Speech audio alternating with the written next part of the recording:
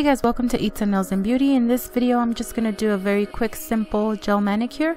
As you can see, I have a very old chipped nail polish.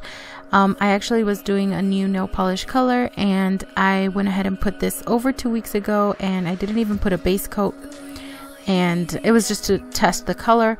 And as you can see, it's become chipped and I just needed to get this off and do a more permanent color, something that would also protect my nails and make them a little bit stronger so that they wouldn't break as easily.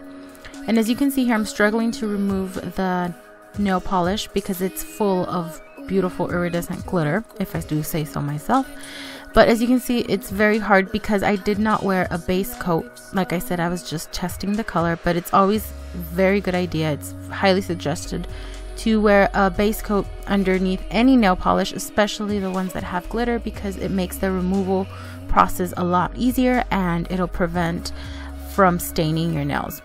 So the next step after removing the polish is just as you would do with a regular acrylic, is to push back the cuticle, remove the dry cuticle or the dry skin on the nail, and I do that by softly using the scraper.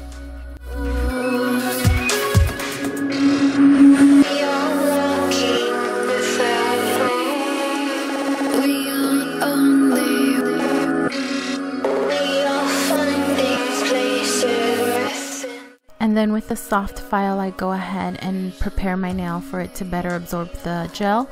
So I lightly buff it, and I also wanted to change the shape of my natural nail. As you can see, I have kind of a round ovalish shape, so I wanted a more square look, and I went ahead and did that with the file. As you can see, I like to stand my file vertical to my nail because it'll help me give a more even and a more sharper square look that I like.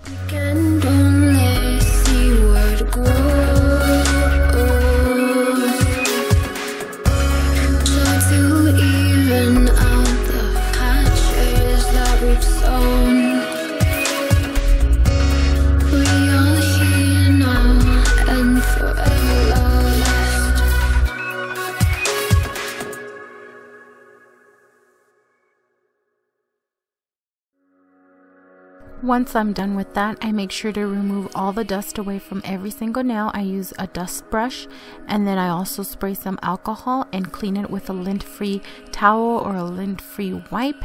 And I do this about two to three times. And I also dehydrated, I didn't show that step, but I dehydrated my natural nail using a mixture of alcohol and acetone. And then after I do that, I go ahead and apply my nail primer. In this case, I'm using the IBD nail primer, and I put it on the whole nail. Some people just like to put it on the tip or on the free edge. I like to put it on the whole nail, making sure I also cap the end of the nail. And then after that, I immediately apply a very thin coat of the clear base, gel base. And I do want to emphasize, when doing gels, it's very important to do thin coats. That way the gel will cure properly. And then what you see me do is, if I do get any gel around on the skin, I remove it. I used this scraper here, but then I also went back, but I did it off of camera, and used a thin brush soaked in alcohol. And once I do the thin coat of clear base gel, I went ahead and cured it in my my UV lamp for about 2 minutes.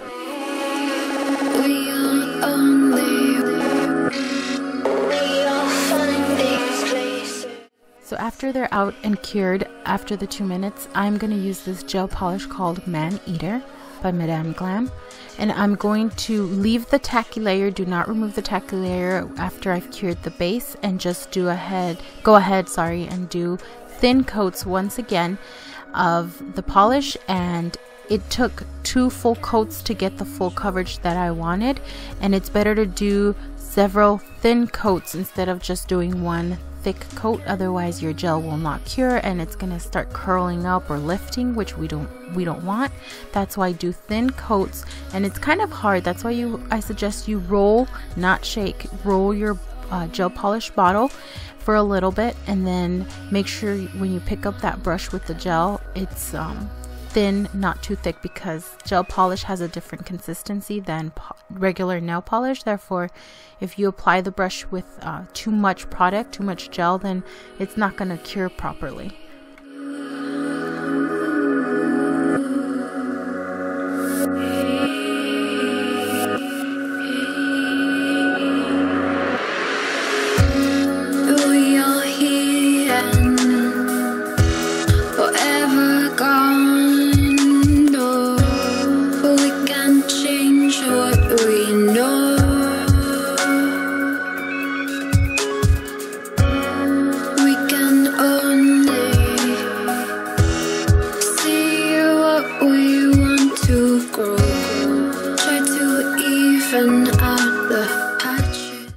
And then here you see me after I have cured the nails for 2 minutes again.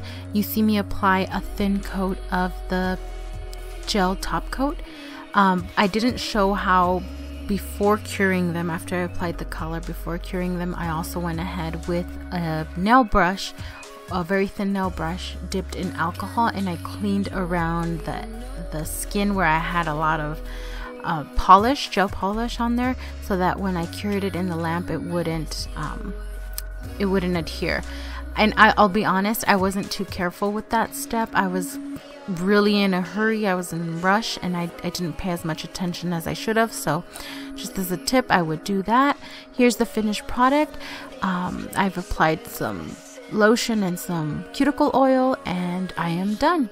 Here's the look. These are the color changing ones. In the cold, they are that deep, beautiful purple color, and when it's at a higher temperature, it turns into this nice mauvey pink color. It's very beautiful, has some light shimmers.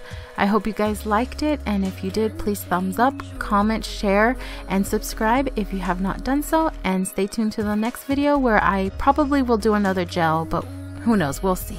Thanks for watching.